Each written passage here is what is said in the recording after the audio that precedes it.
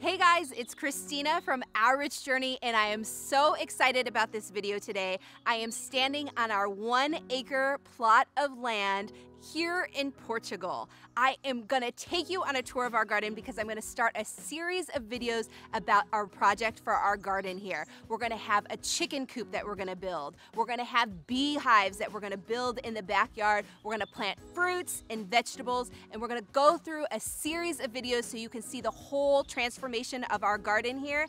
But first, today, on this very first video, I wanna take you throughout our garden and show you what it looks like right now. So if you're new to our channel is all about making money, saving money, and investing money on the road to financial independence.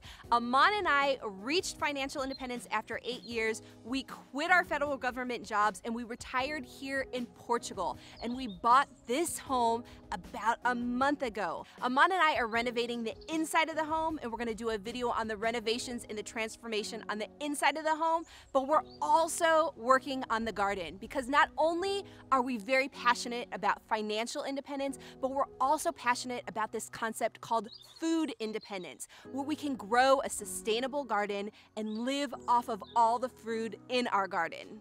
And the reason why we're so passionate about this is because we want to know where our food is coming from. So many people buy food from the grocery store. They don't know how it's processed. They don't know the chemicals that are put into their food. And we want to have a completely organic, sustainable food source where we are growing food fresh from the garden, pulling it directly from our garden and putting it to the table, the farm to table concept.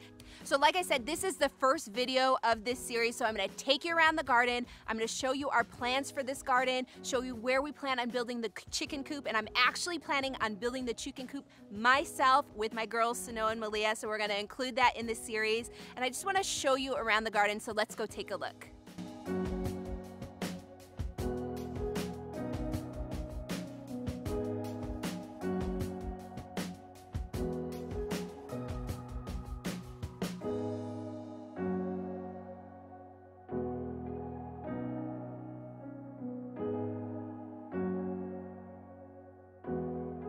So if you've been watching our channel, we actually purchased this house for 190,000 euro about a month ago. Like I said, we're renovating the inside, and the outside area, the garden area, we're focusing on renovating as well. So these are the plants that we've been pulling out of the garden. The previous owner had these plants, and they had little seeds that she was using to make rosary beads, but they are not edible plants, and there are hundreds of them lined in the backyard, so we've been pulling all of them out. We talked to a professional, and they actually suggested that we poison the plants and let them sit for a while, and then they'd be easier to pull out, and then we'd have to wait several more weeks before we could plant fruits and vegetables. That was not an option for us because we really wanted to focus on organic fruits and vegetables and doing everything without poison. And so we have been pulling all of these out, and the girls have been helping me pull all of these out. And as a mother, that is the best feeling. I love seeing the girls get in and do the work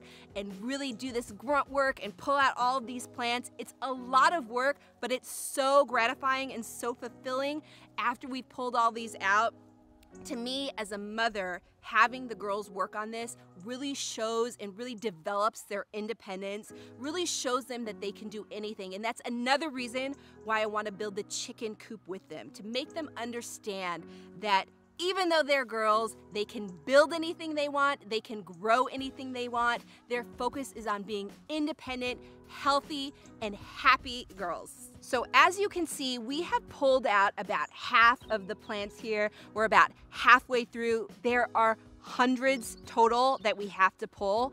And so once we pull all those out, we're gonna start cultivating this land more and churning over the soil. The soil is incredibly good for growing fruits and vegetables. And then we're gonna make more distinguished lines down these plots so that we can start planting all the fruits and vegetables on these lines. So this is the type of soil that I get to work with, which is perfect. It has so many nutrients for the fruits and vegetables to grow. It's really the perfect mix. It's perfect soil for growing our organic garden.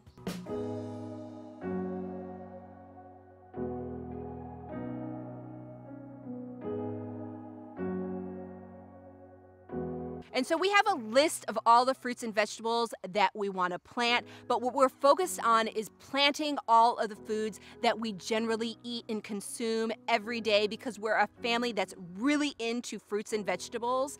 And this, like I said, this land is about an acre large, so we're gonna have a ton of fruit and vegetables to eat, and I really anticipate that we're gonna have more than what we actually need. So part of our goal is to take those extra fruits and vegetables and start giving them away to the community.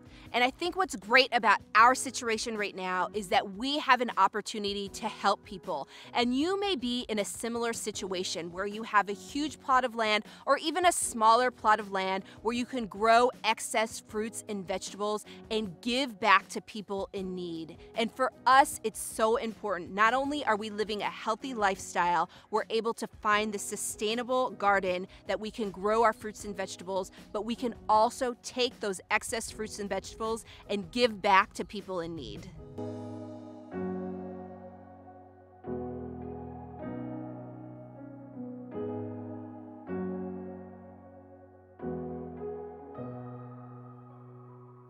So there were a lot of fruits and vegetables already planted on this land, including this kiwi vine. So when we first moved here, there weren't actually a lot of kiwi growing, and now they are growing in abundance on this vine. They're not ripe yet, but they are growing and they're gonna be ripe and ready to eat soon. Now over here we have this amazing orange tree, and I can actually see some bees buzzing around it right now. It is ripening more and more, so you're gonna see them a lot throughout here are all green. Most of them are green, but as you can see, there's a couple that are beginning to ripen and they're turning orange. They're not ready to eat yet, but this is something that we can make fresh orange juice with. Of course, we can eat them fresh, so this is something we're really excited about, waiting for them to ripen so that we can start eating them. Here is our lemon tree. We actually have a lot of lemon trees, and these are also coming in. They look like limes initially, but if you look harder at the ones that are beginning to ripen, you see the yellow coming out, and so we're gonna be able to make a lot of lemonade with these lemons. This is one of my favorite trees. So we have grapes, we have kiwi, lemons, limes, oranges, persimmons, and these apples. These apples, this is about the size that they're gonna get. They're not gonna get any larger, but they are so sweet and crisp. We love just coming out into the back, pulling one of these off, cutting it open, and just having it as a healthy snack. Here is another one of my favorite trees because I love persimmons. Now these are growing ripe and they're growing very, very quickly. So we have to get out every day and start pulling them, because if they don't, they start dropping to the ground and we waste them. So we love these persimmons. We eat them daily and they are definitely ripe. If you cut them or you pull them off too early, they taste chalky. So right now they are at the perfect stage. They taste so sweet, they're so ripe. We come out and we eat these pretty much every day.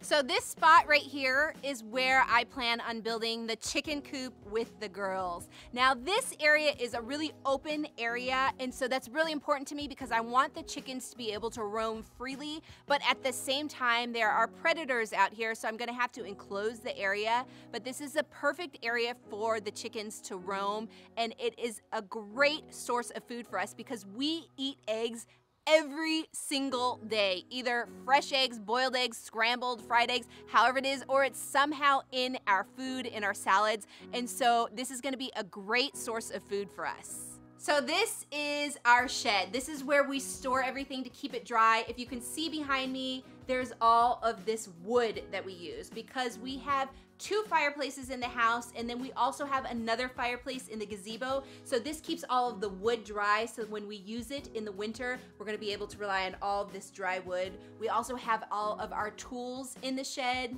We have our lawnmower here that we mow the grass once every 2 weeks. And so basically this is where we keep everything in order to cultivate our land and to grow our fruits and vegetables.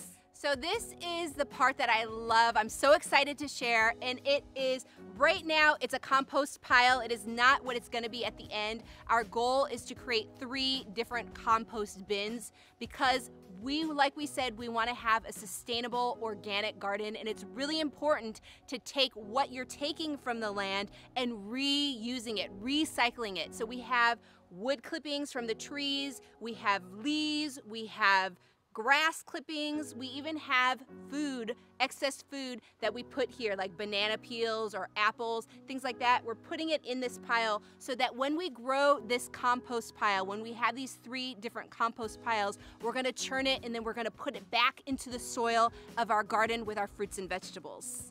So that is the video, that is our garden. Those are our plans for cultivating our garden. If you like what we're doing with this garden, if you want to see more, make sure you check out the future videos on this series. Amana is going to be in the videos, the girls are going to be in the videos, and we're going to be sharing everything as we cultivate and develop this land, and also as we renovate the inside of our house. So make sure if you like this video, give us a thumbs up, subscribe to our channel, and join the journey.